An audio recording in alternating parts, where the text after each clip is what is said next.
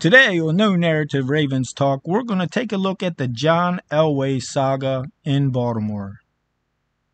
John Elway was drafted number 1 by the Baltimore Colts in 1983. And in what is the worst trade in the history of the NFL, the drunken buffoon on your screen, Bob Irsay, traded a franchise-changing quarterback, not only a franchise quarterback, but a franchise-changing quarterback, John Elway, to the Denver Broncos without notifying his general manager, nor consulting his general manager, for a center, Chris Hinton, a backup quarterback, Mark Herman, and 1 year's number 1 draft pick, the next year's 1984. We're going to show some of John Elway's comments and why he didn't want to come to Baltimore. It was because of the drunken buffoon on your screen. And we're going to focus mainly on game day, week 2, 1983, and John Elway's visit to Baltimore, in which he received a very rude reception. It was just a matter of what I had to do what I thought was best for John Elway, and that the situation at Baltimore was not better than the situation I had with baseball. So if I was going to trade him, it was going to be for the greatest trade in the history of pro football. They couldn't see me, but I could hear them. They were already talking about, look, we'll just leave here and go do what we want to do. So I knew it was going to be difficult to keep them from trading him. Within days of the draft, Dan Reeves heard from Broncos owner Edgar Kaiser that the asking price for Elway had dropped. He said Chris Hinton, he said Mark Herman, and number 1 the next year. And, you know, I kept waiting to see what else it was, and he said, and I said, is that it? And he said, yeah, that's it. The deal was done, with the Colts GM and head coach kept out of the loop. I didn't find out about the trade until they broke into the NBA playoffs with a press conference. I called Frank Kush, who was the head coach. I said, are you watching the NBA playoffs? He said, no. I said, you better put them on because they just traded your quarterback. So that's how we found out. Ernie Accorsi insists, and I've seen many interviews with him in which he has said this, that had the Colts been patient and held out, John Elway would have reported to camp for the Baltimore Colts. Though being the speculation of the general manager of the Baltimore Colts at the time, we will never know if John Elway would have reported to the Baltimore Colts and possibly have saved that franchise, because the Colts were run by this drunken buffoon, Bob Irsay. And now let's take a look at some scenes from John Elway's visit to an extremely hostile and hot Baltimore's Memorial Stadium on week 2 of the 1983 NFL season. For John Elway, the baptism of fire in Pittsburgh was nothing compared to the hazing that awaited him in Baltimore. Good afternoon from Memorial Stadium in Baltimore. Bob Martin and Sandy Clough. It's 100 degrees here right now, but that's nothing compared to the temperature in the stands where 50,000 fans have come to boo John Elway.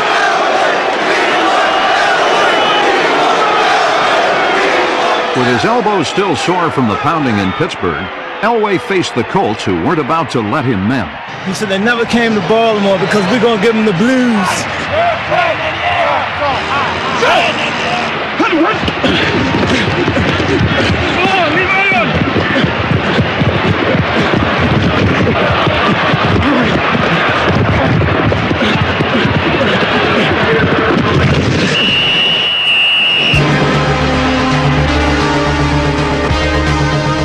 For Elway, it was deja vu as injuries again relegated him to the sideline, where he watched.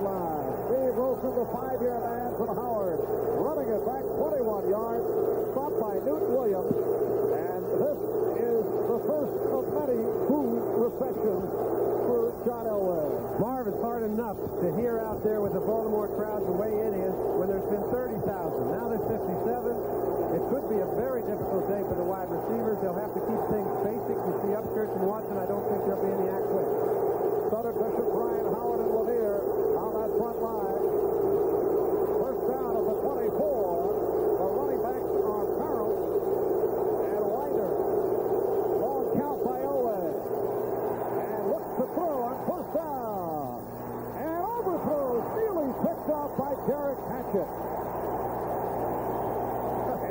it for Steve Watson. Well, nothing like getting rid of the cobwebs.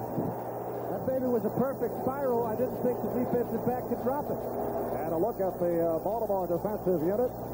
Steve Parker replacing Jose Taylor, which is a surprise. Taylor played well last week. The linebackers, Braceland Cook, one of last week's big heroes, Krause, and Vernon Maxwell, who was outstanding. And there's the Baltimore secondary. That team is their whole personality surrounds their linebackers. Nathan Poole has come on, wearing number 34. In the backfield with Sammy Winder. Poole coming off his best day as a pro. And this is Winder on the flank. Boy, is this crowd alive. Vernon Maxwell on the tackle. So the pickup by Winder. And now Frank Cush goes to the nickel defense. The nickel back Kendall Williams has come on, replacing the linebacker Barry Krause. And now Denver with the extra wide receiver, rookie Clint Sampson joining Rick Upchurch and Steve Watson. Third down, 7 at the 27. Penalty marker down. And Elway, let's see, a battle between Larry Anderson of Baltimore. However, Elway may have crossed the line of scrimmage. No, I'll tell you what happened. The left tackle was in motion before the ball was snapped. So it's going to be 5 yards against the Broncos, but what a fine play by the receiver. I'll tell you, that was actually an end-over-end job. It's very hot, the ball's very slippery, and that may happen more than once today. Larry Anderson in a wrestling match with Rick Upchurch. Elway very close to the line of scrimmage. Yeah, but false start, number 70 offense, still third down. James Stoddard is called for the false start. He is the left tackle. That could also happen quite a bit, Mark, just due to the fact that you cannot hear your quarterback. And Dan Hayes was talking last night to me about the importance of away from home hearing your quarterback talk. They may have to get a microphone in there to help the quarterback. I think it's a good suggestion. Third down at 12. In fact, Steve DeBerg does wear the amplifier because he has a problem with his throat. This is Winder. Sandy Winder, short of the first down, wrestled down by Kim Anderson. Anderson and James Burrows make the stop. This crowd is charged up as the Baltimore Colts have stopped Elway and the Broncos in their first drive by Wilson. And once again, John Elway hears it from the crowd. The feeling was last week that Elway may have been aiming the ball, may have been very, very tight. I understand what you're saying, where he's trying to make sure that he's throwing the ball where he wants to throw it. You can't do it. He's got as fine a natural motion as he's ever been in this game. He can do things that a lot of players have never been able to do. But hey, you don't just walk in and take over this game. This is the best in the world. That roar greeting the announcement that the Orioles are in front of the Yankees. That roar was not for Elway. First down at the 34-yard line. Off the delay, this is Rick Parros.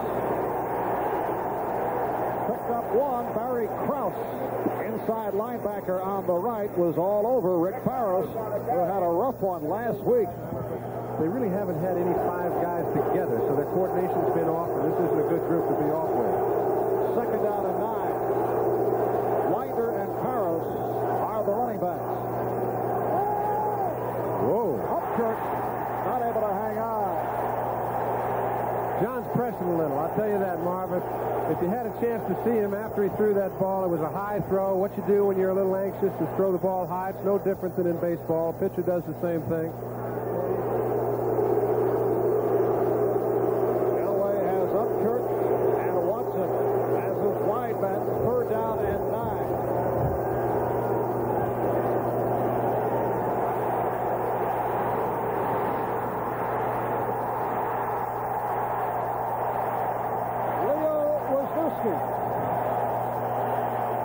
Stuffing John Elway, and the crowd loves it. And this is a very good pass rush. Everyone had somebody picked up. It allowed Elway to jump up in the pocket, but Wisniewski jumped in, and just made a fine recovery to pull John down rather than allowing him about a 12-yard gain. So you can see Baltimore's defense is cranked up, and that was expected. Over Green Bay, they were in a shootout today, so Green Bay putting points up. Pittsburgh winning at 25-21. And Buffalo gets into the win column. Cincinnati having a very difficult time. They do not have it together. Dallas winning big over St. Louis in the fourth quarter.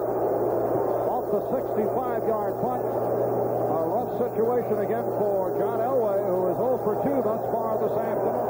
Winder on the fumble, and Elway covers up. But we'll have to take another look at that handoff.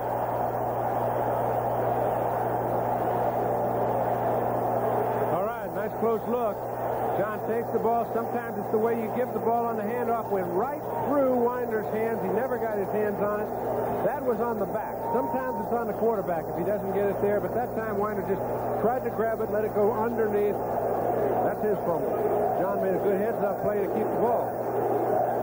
And a defense from the crowd. What the fans here in Baltimore would love to see would be Elway yanked eventually by Dan Reeves, and things continue going the way it has gone. It might happen if he seems rattled. I imagine it would be depending on the way Elway's playing, but I doubt that John reacts to situations pretty well. Now he's a little delay a game. That'll cost him about a foot. That's not a big problem. What is the problem is they don't have good field position. Baltimore's a young team, has everything going their way, and he's got to climb out of a hole. By the final score, the Giants in overtime. Violation of the 30-second count. Over Atlanta, 16-13. Washington beating Philadelphia, so the Skins bouncing back from their loss to the Dallas Cowboys. Cleveland over Detroit in the fourth quarter. That's a good time to have a big game for Sam because they've had a little trouble. Chicago defeating Tampa Bay. Second down, still about 19. Out to the 5 is Sammy Winder. The Colts with a 3-0 lead on a 33-yard field goal by Raul Alegre. There's Sammy Winder, who had a superb game against Pittsburgh, his best game ever in the NFL. It was last Sunday, and he comes off of a solid rookie year, alternating with Dave Preston and Gerald Wilhite. He and Wilhite in a battle during training camp. Wilhite on injured reserve, out with a hamstring. And that is a big loss for Denver because he was a multi-dimensional type back. He was an excellent pass receiver, and that's what a guy needs, particularly if you're an Elway. Denver now third down and 14, and looking to talk it over. I saw an indication for a timeout with 3 minutes and 44 seconds remaining in this first quarter. George, timeout, Denver. George, timeout, Denver. So they did call for the time. Looks to be some confusion there, John. There is some confusion, and it happens a lot of the time. Listen, this isn't the first time that Denver's ever been confused. You know, they've been sending in plays with Dan Reeves. It's not what he's always used to. He caused that foul up, in my opinion. I mean, that's just part of the deal, and I don't think anybody that plays takes it very seriously. And Frank Kush has his way, and everybody knows it now, and he's doing all right. We'll get back to that point a little bit later on. Third down and 14 for Elway and the Broncos.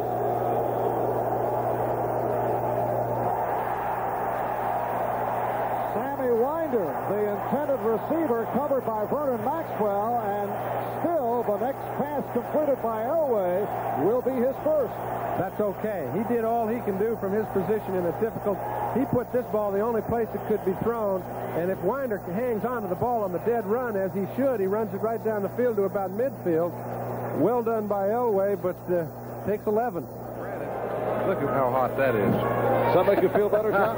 I'll tell you what, I feel pretty good, but 102 might, that'll test you down on the field. That means it's got to be at least 110, 115. Play there. Bracelet, originally a draft pick of the Denver Broncos. Right.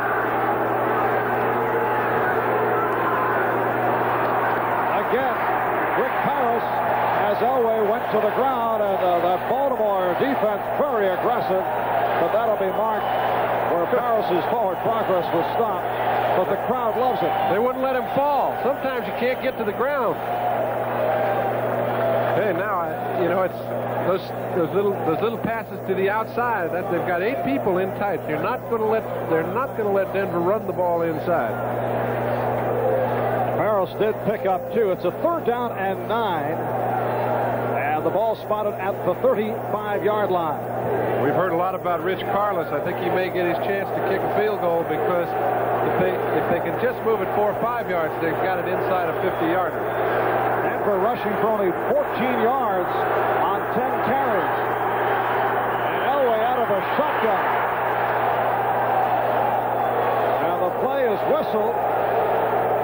Some angry Broncos and Colts bumping each other. I think we've got a little. Listen, you can't hear very well, and I think it's another too much time, and that's one of the problems with calling them from the sideline. And then on top of that, the crowd noise. It's been tough, and it just keeps the confusion level very high. Delay of game offense, still 3rd down. So another delay of game penalty against the Broncos. Big 5 yards. I mean, Carlos still had a chance to kick it even 51 yards from there, but now they've got to pick up a completed pass. We've got 14 for a 1st down. And the Broncos looking to do it right in the infield area of the baseball configuration here at Memorial Stadium. Steve Watson hasn't had a ball thrown his way. Elway stepping up and overthrows. He was trying to get Watson. Greg Bracelet got a piece of it. And again, the crowd reacts to the Baltimore defensive effort as the Bronco drive has been stopped.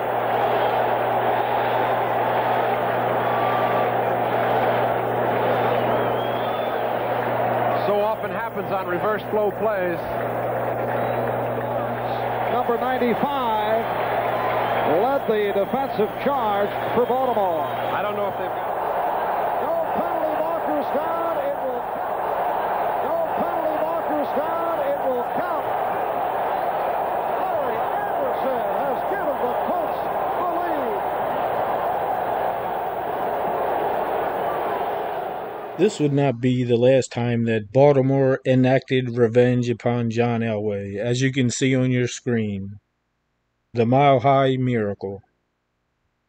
When John Elway was de facto general manager of the Denver Broncos in 2012, the Baltimore Ravens went into Denver and beat John Elway's Denver Broncos on their way to winning a Super Bowl championship, their 2nd since coming to Baltimore in 1996. So, in a way, John, we thank you for not coming to Baltimore and salvaging a team that would have been run by Bob Irsay and his son, Jim Irsay.